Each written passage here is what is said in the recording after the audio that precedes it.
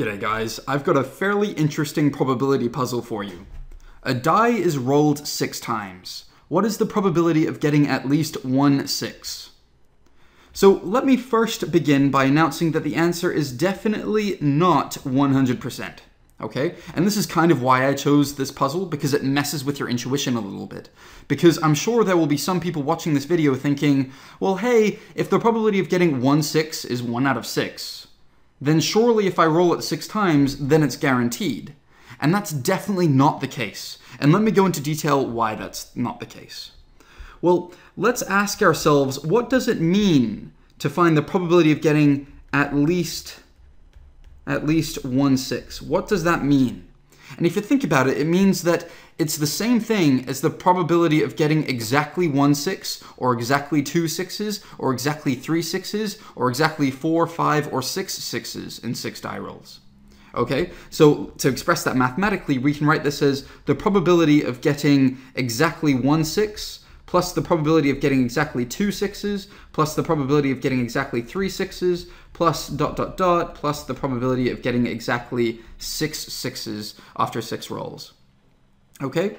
Now, what we can do to solve this is we can actually find out each of these individual terms and sum them up, but that's pretty challenging. There's a more clever solution here, right? And to show you what that solution is, let's go on a minor detour. Let me introduce this.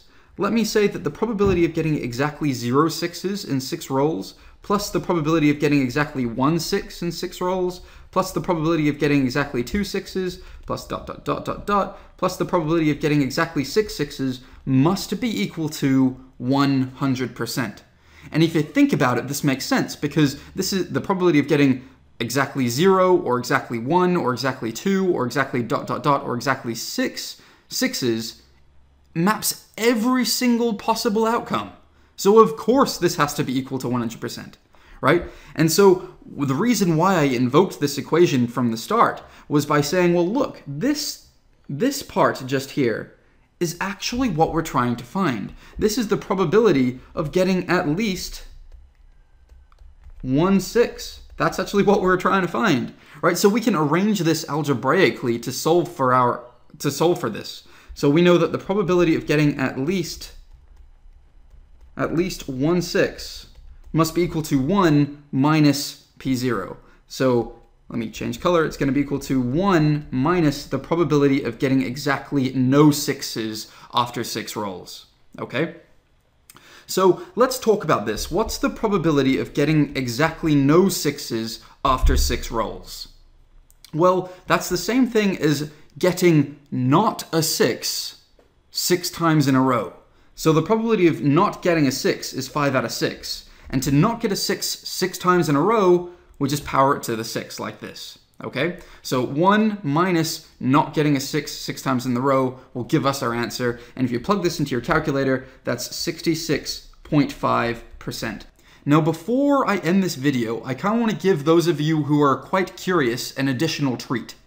So I've plotted this chart just here. Don't pay attention to the numbers, they're not very important. Just focus on the chart. I've plotted this chart here, which shows the probability of getting exactly 0 6s, and the probability of getting exactly 1 6, and the probability of getting exactly 2 6s, etc., etc., etc. So as you can see in this particular chart, the probability of getting exactly 6 6s in 6 die rolls is ridiculously small. It's so small you can barely even see it show up. Okay? Now the reason why I'm showing you this chart showing the probability distribution is because there's got to be some of you who are thinking, well, hold on, my intuition can't be too misleading. If I roll a die 6 times, surely that means something if I times the probability by the number of occurrences, right? And you're actually not wrong. It does mean something, right? So get excited. When you get your probability times by your number of repeats, what you're actually finding is your most likely outcome. So in this case, just by looking at this chart, you can see that 1 6 is actually your most likely outcome. And that is because 1 6, your probability, times the number of attempts, 6, is equal to 1. So that's what it means. Your expected value, or your most likely outcome, is your probability times your number of repeats. Just so you guys know, I also do a whole bunch of videos in engineering, statics, dynamics, and vibrations. You can check them out too if you want. Cheers.